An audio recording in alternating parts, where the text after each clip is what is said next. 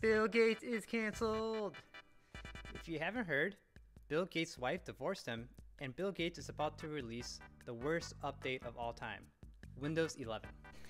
Just kidding, but today I'm going to show you how easy it is to install Linux on your computer and get playing Melee online with the power of Slippy. The fact that you clicked on this video probably means one of two things. One, you're just annoyed with Windows. For me, I was so fed up with the constant updates whenever I would turn on my computer or turn off my computer. Or two, you have an aging computer that you want to squeeze a little bit more performance out of. If your computer is just barely able to keep up with it, switching over to Linux might be the last push you need. Or you're Linux curious, which I really hate how that sounds after I said it. But yeah, so we're going to do a live demo of installing Linux to show you exactly what it takes to start playing Melee on a Linux operating system. Before you get started, here's a few things that you're definitely going to need. You're going to need a computer. I'm assuming you're starting from Windows. You need a GameCube controller. You also will need a GameCube adapter that lets you plug in your GameCube controller. If you're using a different kind of USB controller, that should also work, but you might have to Google how to get that one set up. You're going to want a blank USB drive. This is what we're going to use to put the Linux installer on so we can install it onto our computer. And that's pretty much it. You want to be patient. This isn't as complicated as it used to be, and it's probably way simpler than you expect. And before we get started, I just want to say, hello, I'm Cadence. I upload weekly to YouTube about Smash videos and other kind of fun stuff. So please subscribe if you want to keep seeing me upload stuff like this. And yeah, so here's a screen capture of me installing Linux, and I'm just going to narrate over the process. I'll even leave in the small issues I did have. You can learn from me. Okay, so what we're going to download is PopOS. PopOS is a Linux operating system that is super easy for new users and has a few advantages, which is why I'm going to pick it. PopOS is extra nice if you have a NVIDIA graphics card, because there's a version of the installation that already includes the drivers, so you don't have to download anything. I don't have an AMD card, but I've heard that AMD is already much more supported on Linux and doesn't even need the extra steps to do it, so you should be good there. So what we're going to do is we're going to Google PopOS, and it's going to take us to the website. We are there going to click the download button, and we're going to download the ISO. Make sure you select the one that makes sense to you. In my case, I have a computer with a NVIDIA graphics card, so I'm going to pick the one that has the drivers already installed. I am going to select the version named LTS because that one is the most stable and is less likely to give us any sort of weird issues. So after we download it, we now have to make a bootable USB drive. It doesn't have to be a big USB drive, but it has to be one that you're okay wiping the data with. This website has way better instructions than I can give, but I'm going to follow the ones here. For me, I'm going to follow the ones for Linux. However, you will find that there are instructions for other operating systems. It looks like there is a program already mentioned here that you can download that makes writing to the USB drive and making a bootable USB drive way easier. So I'm going to follow the instructions because I'm already on Linux, but I promise you it's probably going to be easier from other operating systems. So according to the instructions, I am going to click on Disk Utility, and I'm going to restore the USB drive from the ISO I created. This will take a few minutes for me, and I will jump back in when it is done. Yep, so once we've created our bootable USB drives, we're going to look at the instruction to insert the USB drive and then reboot it. In my case, I was already plugged in, so I'm just hit restart on my computer. When you restart your computer, you probably need to do something to make sure your computer boots into the USB drive. For me, it involved hitting F12 on my computer, and then I was able to select the hard drive, or in this case, the USB drive, to boot from. I do have a silly issue here that I want to mention just in case anyone else had it. So when making this tutorial, I used a capture card to film this. Basically a USB device that lets me capture what's on the screen from a different computer. When I did this, the computer I'm installing Linux on thought there was like another monitor attached, but this second invisible monitor has some of the stuff on there. It took me a little while to figure out that my computer thought there was two monitors and that I needed to treat it as if it was just one.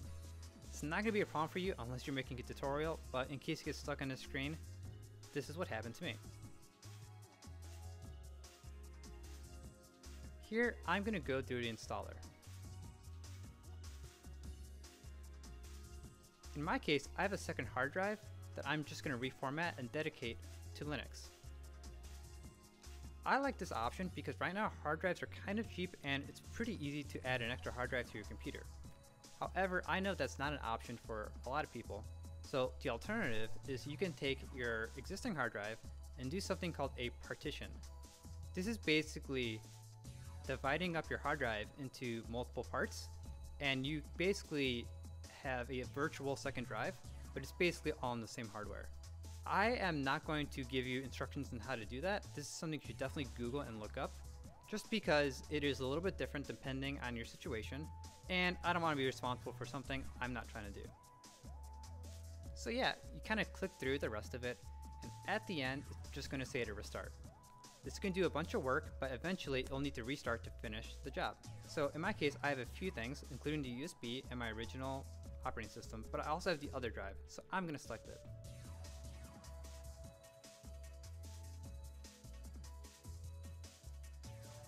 Yeah, so afterwards, you have a pretty typical computer setup. I'm going to leave it mostly default for the sake of the tutorial, such as I have Ethernet, so I'm not going to actually bother setting up Wi-Fi. So once it's done installing, you are in your new operating system called PopOS. It's going to be a little familiar if you used Windows before, but it's definitely going to be a little bit different. Clicking on the top left is like your start menu or menu bar. PopOS comes with Firefox already, which is perfect for what we need. PopOS also already came with NVIDIA drivers, so you're actually most of the way there. So what you do is you open up Firefox and you go to slippy.gg. You're going to click download for Linux. Once that is done downloading, you're going to go to your downloads folder and you're going to see your download. Here's the one weird trick with Linux that isn't obvious to me. You need to right click your download, and then there's going to be a properties menu, and in there's a checkbox to say allow it to execute. You need to check this box, and then once you exit out of that menu and double click it, voila, you have Slippy on Linux. So you have to go through the setup for Slippy, and you're going to go fill out these fields. This is a demo, so I'm not going to spend too much time on signing up for Slippy, but the account's free and it's pretty frictionless.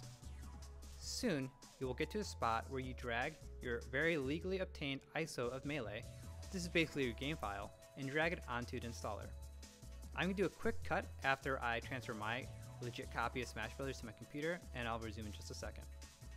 If you don't have the game file, I recommend you asking a friend who does have Melee, or has played it before. They could probably point you in the right direction, but for reasons legal and other reasons related, I can't help you. So once you've dragged it, you're in the main menu and you can click play. We do so, but there's an error. I freaked out here, don't freak out. Read the message in the bottom right, and it basically says you should go to the settings tab and click on the help tab. So we do that, and what do you know? We have a command to run for the error we got. So what you're going to do is you're going to click on the top left, open up terminal. Don't be scared, this part is not too bad. So after we've copied the command in Slippy, we're going to paste that command onto terminal and hit enter. It might ask you for your password, that's fine, go ahead and enter it. It'll then ask you to type in Y to confirm, go enter it, and then, once it's all done, click launch again. And what do you know? It actually worked. Well, the controller's not working. I've left my stuff plugged in the entire time, but once again, in the help section, I realized there's a section specifically about controllers in Linux. Same deal, you copy and paste that command for the controller, and then paste it into your terminal. It then says you have to run another command afterwards to make it work, and if it doesn't, restart your computer. So that's what I did. I restarted my computer, once again selected the right hard drive, in this case my PopOS hard drive, opened up Slippy in my downloads, click play, And there we go. Melee is working, my controller's working, and I can start playing people online. And I truly mean online. This is cross-platform. No one will know you're playing on Linux. You won't know what other people are playing on. Playing Smash Bros. On Linux is super nice. There's no frills, no annoying updates, no weird stuff that Bill Gates or Microsoft is doing. And some may say it's even more performant. Kandana mentioned that the audio is slightly less laggy compared to Windows. But right after I was done filming, I unplugged the capture card, set my monitor to 144Hz, and it was super smooth. I've played on other kinds of Windows and Mac computers, and Linux was just as good. So yeah, that's all it takes to get away from Windows. I actually really enjoy it because I kind of just use my computer for YouTube, Twitch, streaming, playing Melee, Spotify. I would say most things are there. For gaming, I would say if you're into Steam games, you're totally good. If you're really into a game that's on other launcher like Riot or Epic or like EA, there you might have some issues. That said though, I was able to get Sims 4 to work. So don't be surprised, it's a learning experience, and don't be afraid to ask questions, and I will see you next time.